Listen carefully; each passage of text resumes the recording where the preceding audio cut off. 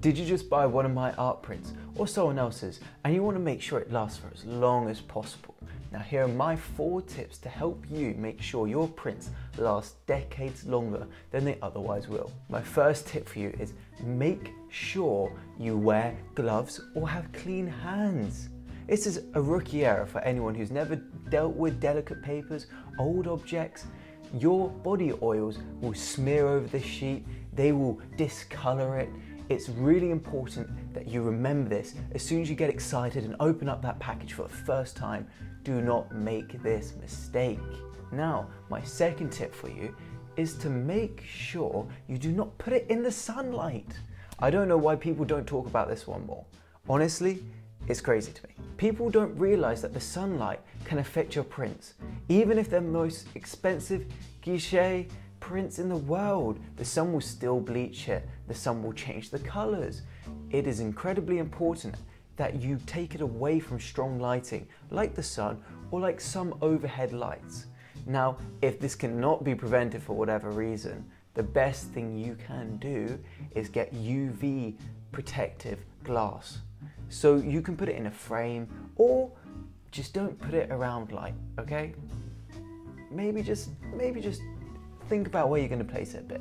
I hope you're enjoying this vid so far. I've got many great tips to count, but if you want to check out my prints coming out soon, click the link in the bio and you'll go to my website and you'll sign up to the mailing list and you could be one of the first people to get these prints. Now back to the video. Now, my third tip for you is all about the environment, the temperature, the humidity. So you've got to think about what room you're placing them into. If it's a room that fluctuates a lot, like a bathroom, you're having showers in there, the steam's getting everywhere. This is not good for a painting, not good for a print, not good for anything, really.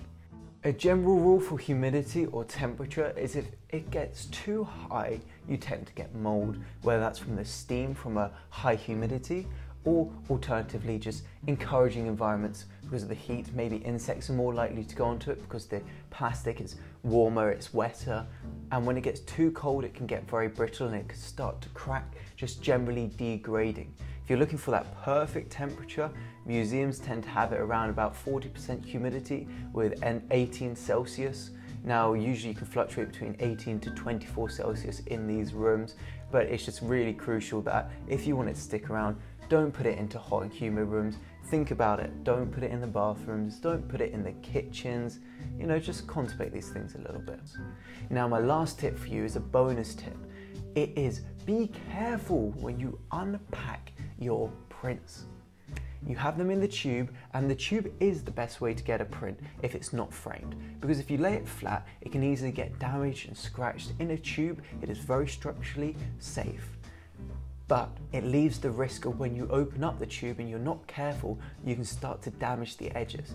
Now, lots of prints do have a frame around the print itself, maybe a ½ inch margin, an inch, depends on the piece. This usually offers some buffer zone and easily hides those areas when you put them inside a frame, but just don't take the risk. If you want just the print there, no frame, be really careful taking it out of the tube.